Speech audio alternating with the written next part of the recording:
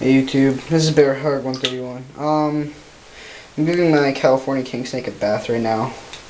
She doesn't really like baths that much, but yeah, she really hates baths. But I have that in there. It's like a weight, and I put it like that way, so it's like so if she starts to drown or something, which obviously they're not, but I just take precautions. She can get up on that and stuff. But she's just over there. She's like 2.5 feet long, maybe. I think it's like 2.25 feet. I'm not even sure.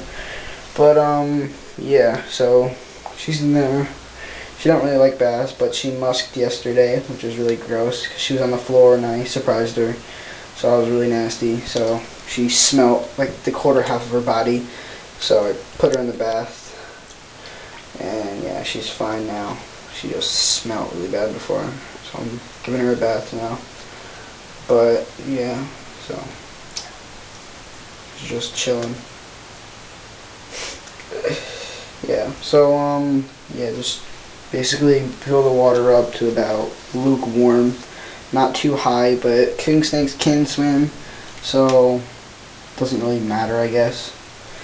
I don't fill it up too high because then it's really bad for it. It'll like, I don't know, it's not bad for it, it's just I prefer for it to be lower, but for you guys it doesn't really matter if you guys have one.